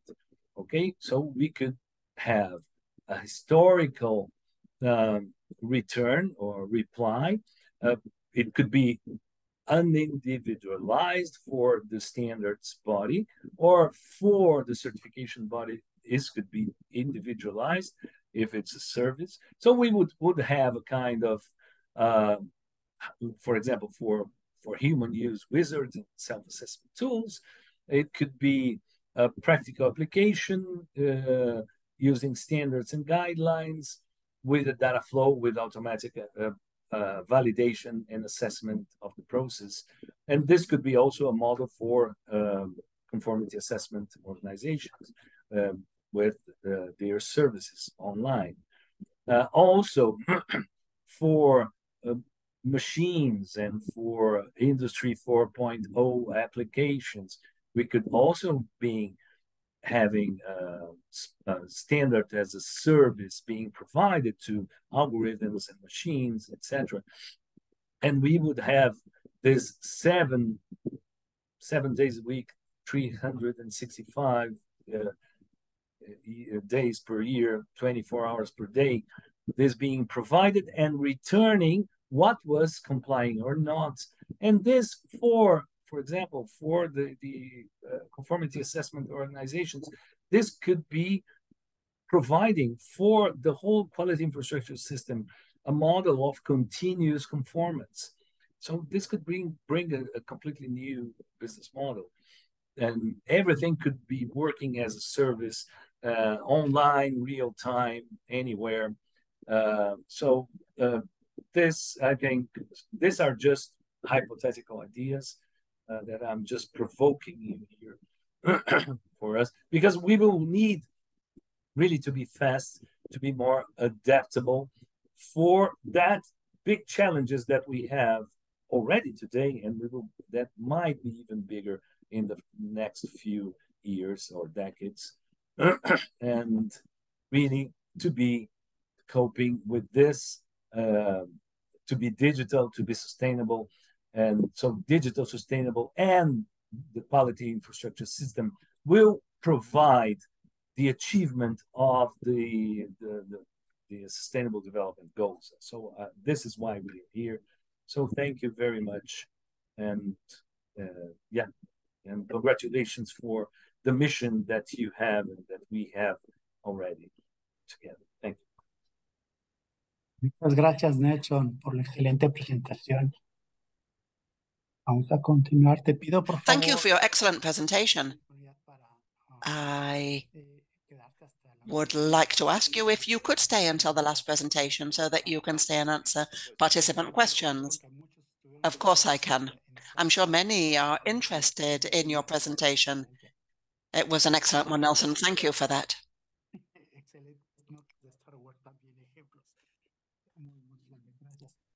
Thank you.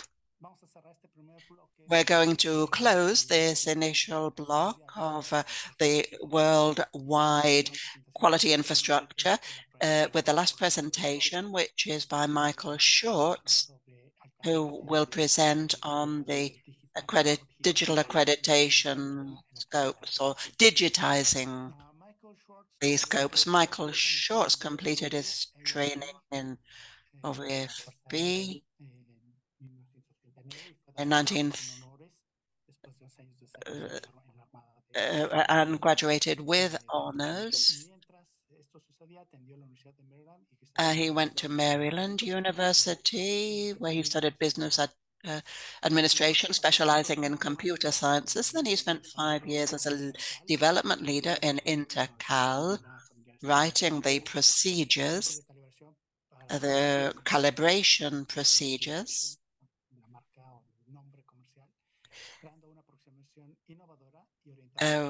in an innovative way for constructing flexible standards. In 2003, metal procedures and construction,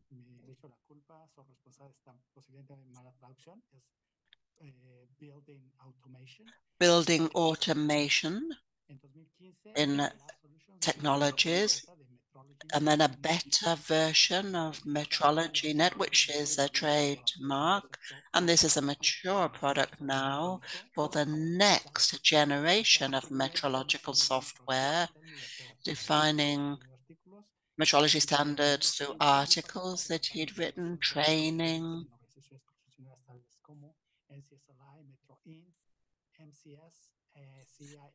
MCS, CIM, MSA, and others. It's a privilege to have Michael's participation during this event, this first block of presentations, and we'd like to welcome you and hand you the mic, Michael. Go ahead. Thank you. Can everybody see my screen?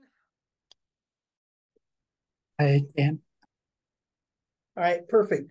So what I was working on, and this actually took me about 10 years to come up with a plan to make this happen, but it was a method for verifying our measurement uncertainties against our lab's ISO IEC 17025 scope of accreditation. And I'm going to skip through some of these slides so we can keep it into the time limit.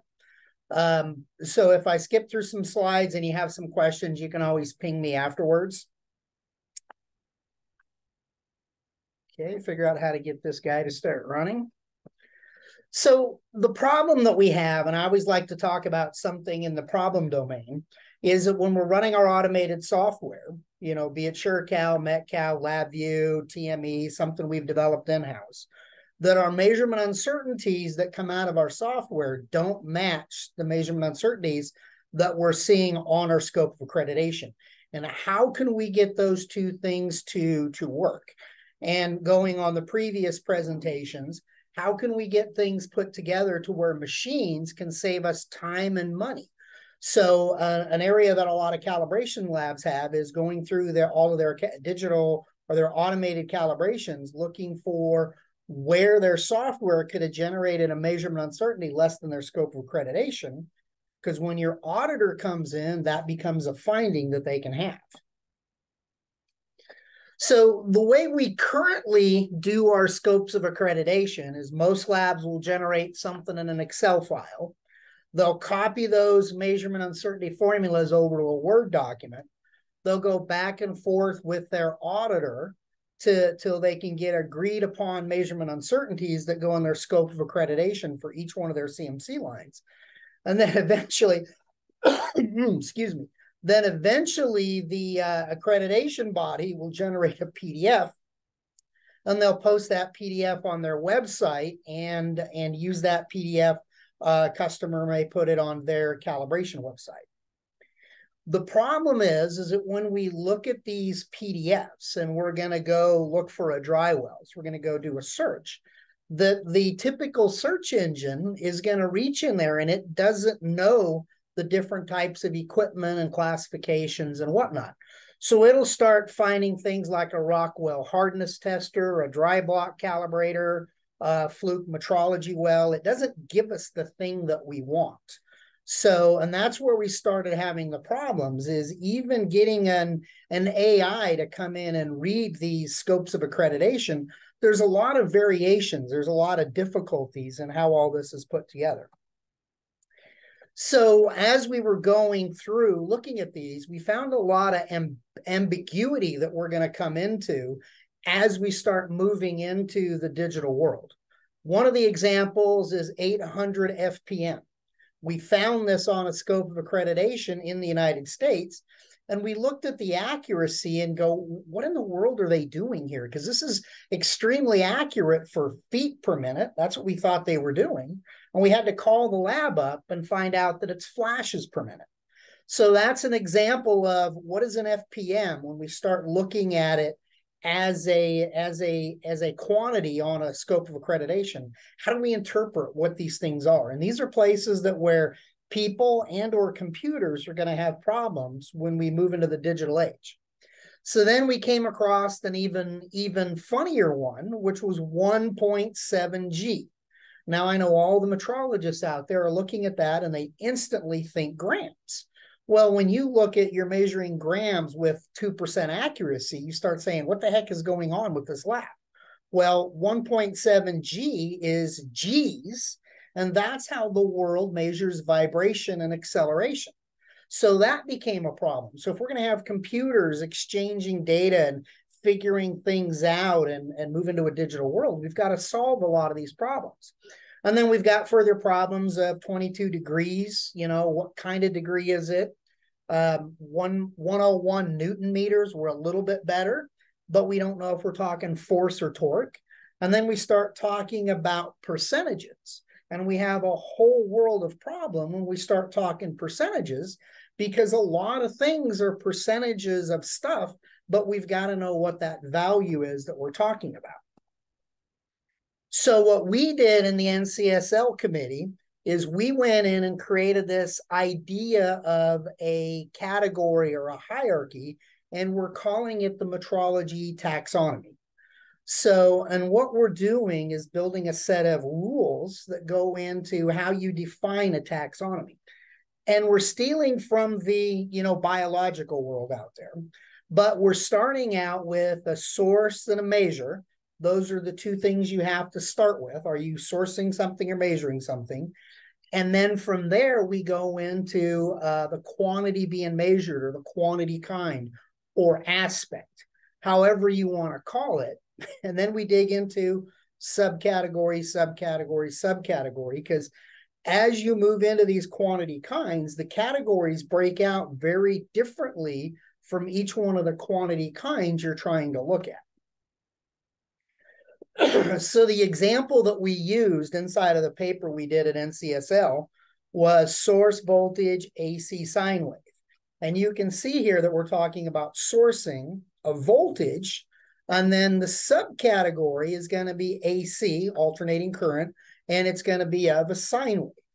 So what you see in here is when we start talking about voltage, that's where we have our quantity kind.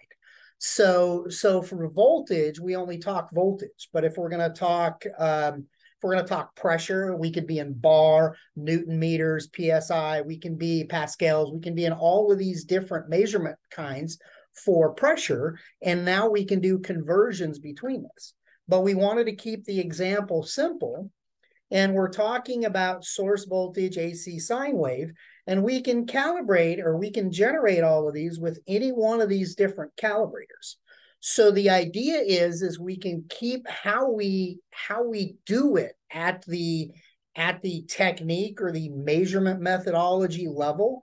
We can keep that separate from the taxonomy. So we have a very distinct difference between taxonomy and technique. Then as we're coming in here defining the taxonomy, we can keep very minimalistic things in here. So we can say with the definition that's for source voltage AC sine wave, at a minimum, you have to give me the volts and the frequency. You can give me additional things like the impedance, the UUT range, the input place where we're going to. You can give me extra data, and you can give me any amount of extra data. So there's no limit to the amount of name value pairs you can add to this data as you move it from system to system. But at a minimum, I need to know voltage and frequency for this taxon definition to do anything with it. So then what we wanted to do is explain how the taxon definition is not tied to the technique or the equipment that's being used. So here you can look at voltage at 60 hertz, 120 volts. Any one of these devices can do it. When we move to 10 volts, 1 meg, not all the devices can do it. And as we move to 100 kV with 60 hertz, none of these devices can do it. So this kind of hits upon that. Let's separate the technique and the equipment from the definitions that we're working on. So then we did the same thing looking at scopes of accreditation. I can use this same format for source voltage AC sine wave. I can use this for any one of my scopes of accreditation that I want to go in and start digging into.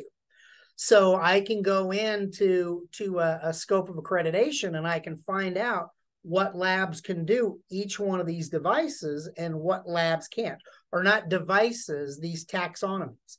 So if I have a device that needs calibrated and I need 100 kV, 60 hertz, I can go search all the accreditation bodies and find out who can do that work. So the idea behind this is what we wanted to do was to create a set of tools. And this is a little bit condensed because it's hard to get, 10 years of work, 5 years of work with NCSL all compressed down into a 20-minute presentation. But you can see out here with Source Volts DC, where we've got a digitized scope of accreditation editor. And the big difference between this scope of accreditation here and this one is here you get a formula. But if you want to figure out what a lab's accuracy is, you've got to break out your calculator or your Excel spreadsheet and start doing some calculations. The editor that we created that's out on GitHub, CalLab Solutions, Metrology.net Public, this editor out here actually performs the calculations for you. So you can see in here, we've got the formula that we're using. And then here you can see that we selected the 200 millivolt range with an 8.5 resolution. And we've got a parts per million indicated value and a ppm range. And where we have ppm indicated value and ppm range, we can stick those values in. We can press calculate with 150 millivolts, and we can see the system can actually calculate our measurement uncertainties. So the big thing we wanted to do with this is build a calculator or a scope of accreditation that actually calculated for each one of the CMCs based on the values that you're going to push into the CMC. So here you can see where we've got one that's doing the AC voltage, and you can see this one's simpler, that we've got volts times scale plus the floor. And you can see down here, we've got a floor value and a scale. So now you can see that this is coming out as a ppm, and we can push into it 120 volts and hit calculate, and it can come out and say 8.22 E minus 3. And I know people are down to just 2 digits of resolution, but we keep this extra digit of resolution so you can look at how rounding errors and other things are happening inside of your system. So then what we wanted to do was actually put the software to use. Okay, so we tied it into our system, and our system will run an automated cal, grab the test group, take and insert the metrology technique that's going to be used. Then it's going to do an execution for each one of the data points. And this is going to push back a measurement uncertainty calculated by my software. But then what we're able to do is take those name value pairs and we can send them off to our uncertainty calculator, where the green here is representing our scope of accreditation. And the scope of accreditation now can do a measurement uncertainty calculation and bring this back. So what we did inside of the paper is we created a real world example. And the example we used is used Trailer Park Metrology. They're a good calibration lab, or Best Cal. And they went out and they've got a 5520 they've been using for years. They've got an ISO IEC 17025 2017 scope of accreditation. And they've been doing those calibrations for years. They just went out and bought a 5730 and got an accredited calibration on it. So now they can use their 5730 to do calibrations. But until they go through another audit and their accreditation body agrees to their new uncertainties, they cannot report any uncertainties better than their 5520. So inside of here, what the software will do is it'll calculate its measurement uncertainty using just the 5730s data, and it'll come back with a 4.9 E minus 4. They've created their scope of accreditation calculation that they're ready to hand to their auditor, and it comes in and it calculates an uncertainty of 6.2 E minus 4. So the software will say, I'm going to use your uncertainty calculator instead of just the type B specs, and I'm going to send that out to check my SOA. My SOA check goes out and checks the scope of accreditation with the 5520, and it comes back with a 9.3. So what the software will do is say, I'm going to report this 9.3, but I'm also going to store this 6.4 back in the database. So down the road, the lab can come in and say, hey, this may be our best uncertainties ever, and they can use that when they go in and get their accreditation next time. So then what we did is we wanted to come in and we started playing around with the different calibrators and seeing what things would do. And we were playing around with a 5520. And what we noticed was, as we were doing this, we were putting in a gray check mark, means that it calculated an uncertainty, but the uncertainty of the software was less than your scope of accreditation, so it replaced it. If it's got a green check mark, that means that the software generated an uncertainty that was equal to or less than the scope of accreditation. So what we noticed in here was, as we were running this, we were getting some measurement uncertainties that were just barely better than what was on the scope of accreditation, even though we were using the 5520. So this may be, or this is a good example of where doing our measurement uncertainties and checking our measurement uncertainties every day against our scope of accreditation instead of once or twice a year when we do our audits could actually prove to be very beneficial for the calibration lab.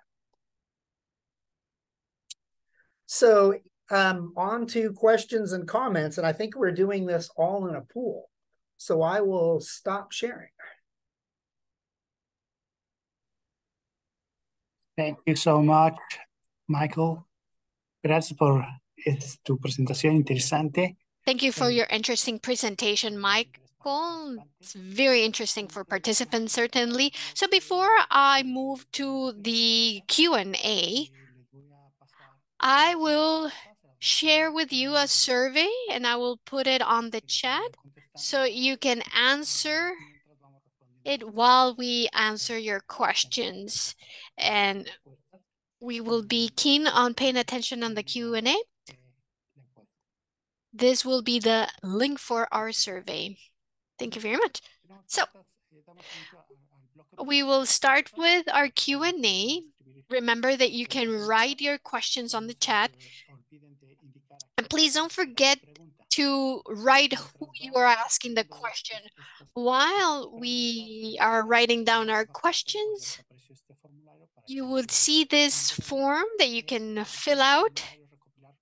And the idea is to collect your suggestion, proposals, international cooperation proposals, idea, other interests for this segment. So I'll see this. We have 10 minutes to use this. And after this, we will start with Q&A using the chat.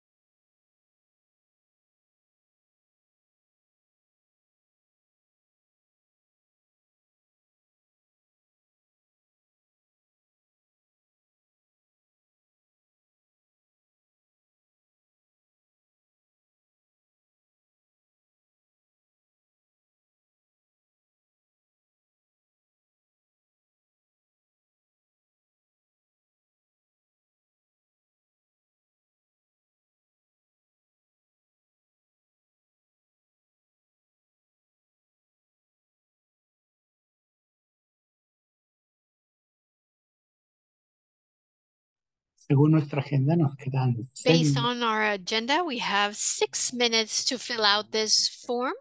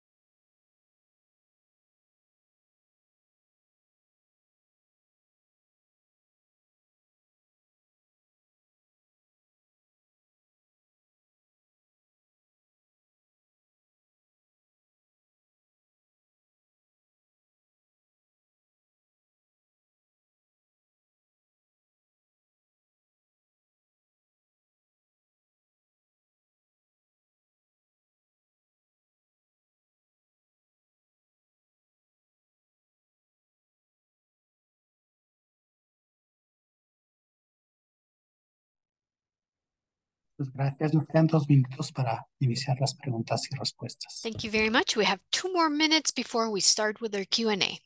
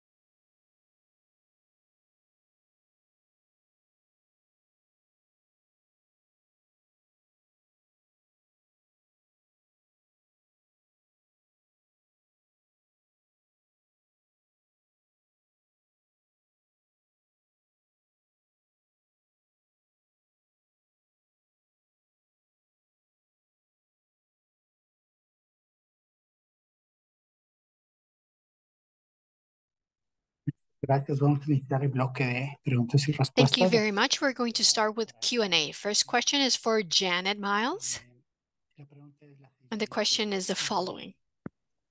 Thank you very much for your presentation. Could you tell us about some examples of how these digital services that are already available at the BIPM site are being used, or how they could be used by an NMI?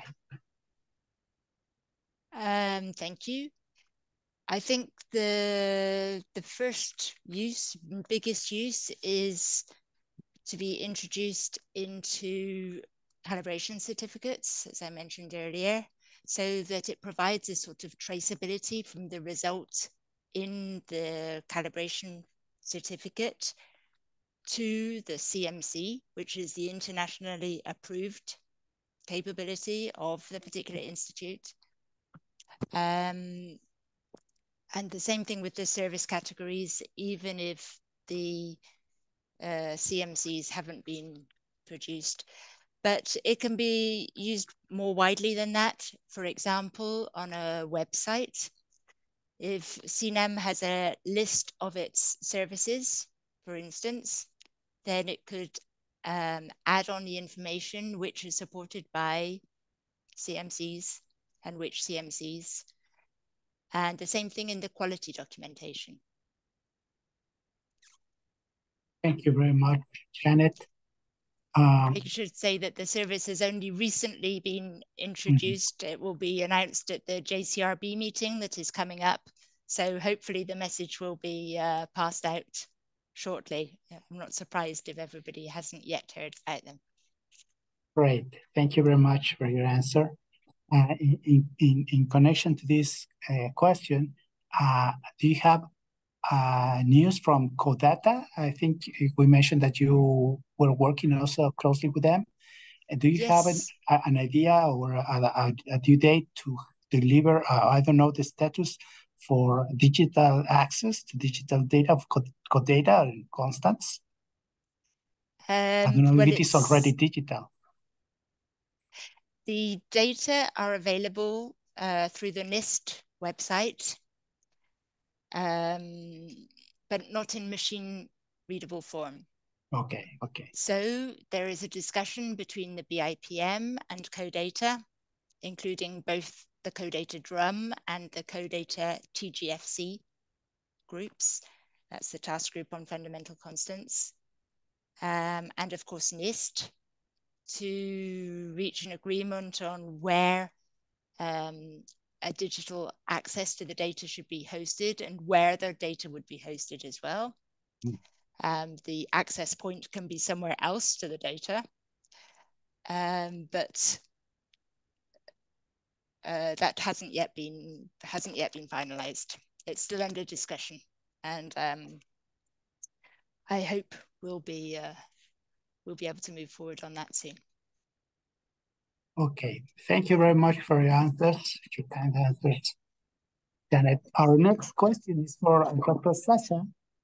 Thank you for your presentation. Could you please do some comments on how we can collaborate with OIML projects? Yes, thank you for that question. So collaboration with the DTG on whatever activities are always possible, in particular in the subcommittees. So one possibility to collaborate with us on the smart OML standards activities would thus be to just contact me, and I can then hand over that contact to Katja Delak from NIST, or you contact Katja directly, because she's the head of that subcommittee. And those subcommittees are wide open to whoever would like to contribute. And I see Katja is here on the call as well. So I hope that I that I put that message right out there. We really see in the discussions we had so far that it's good to bring different opinions and experiences to the discussions to make sure that we have all the perspectives considered. Thank you very much, Sasha, for your answer. Those are great news to have a chance to collaborate further on these efforts. Our next question is for Ferney. Gracias por la excelente presentación, Thank you Farnay. for your excellent presentation, Ferney Chaparro. The question is regarding mass information that is being generated in the conformity assessment. Do you have any initiative in IAC so this information can be accessed as open data to be able to exploit this information as big data? Or if it's not possible, then you can share us whether we have legal restrictions to having access to this information.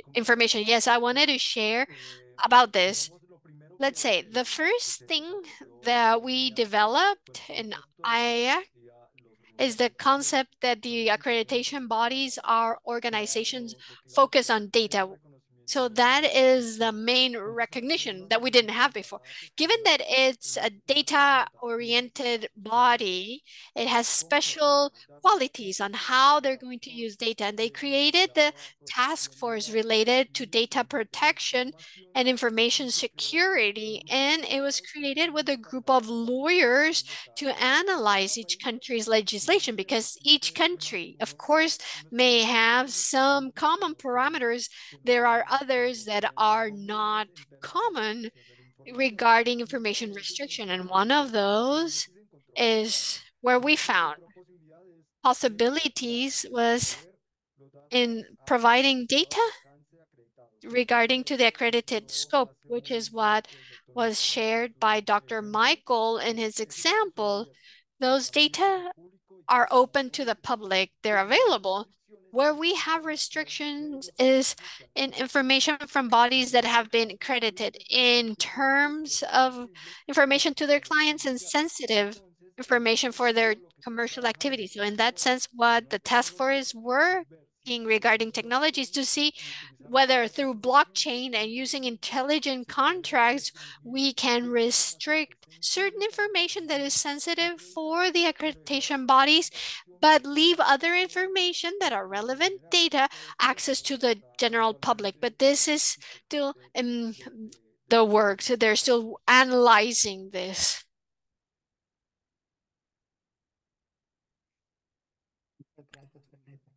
Thank you, Ferney, for your answer.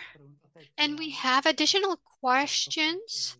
I think for Nelson, the next question. Once again, thank you very much for your presentation, Nelson. Very interesting. And the question is whether you've developed any prototype of a smart standard. Is there any example pilot to be able to study and that you can share? Como yo Yes. As I mentioned in my presentation, in ISO, we have, I think, 9 or 10 prototypes, which are pilots from different natures that are being developed and implemented. They're in the development phase. At the end of this year, we will be able to have the results so we can analyze them. And this will be public result on the ISO website.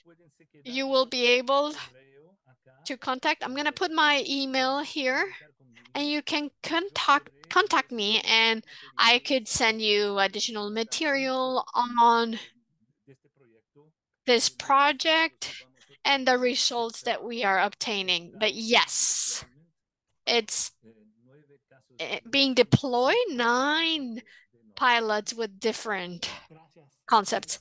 Thank you very much. Excellent. Thank you. And we have a second question for you, Nelson. We also heard about open data and several data.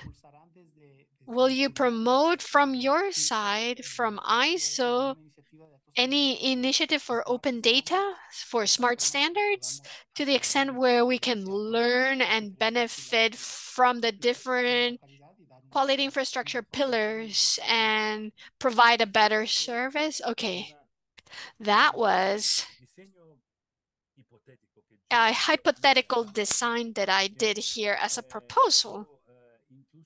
I will be in the ISO General Assembly, and I can bring forth this idea because looking at the initiatives that IOML and IAAC have, I believe that right now would be quite interesting to join us all to have a data model that it's compatible. It doesn't need to be the same, but it should be compatible so we can generate this big data of quality infrastructure, a global one. And this way, all of us could have a base infrastructure for data. Thank you very much, Nelson. Our last question. I haven't checked the chat, but I don't know. So now we're going to have one last question for Michael. Thank you, Nelson. Michael. The question is if you think it is possible to think about conducting a webinar or to have a workshop on how to learn on using the NCSLI taxonomy. I mean, I think it's at the code level.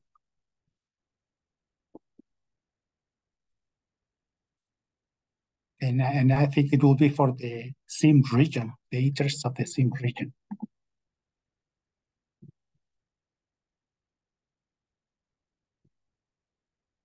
I don't know if you can hear me, Michael.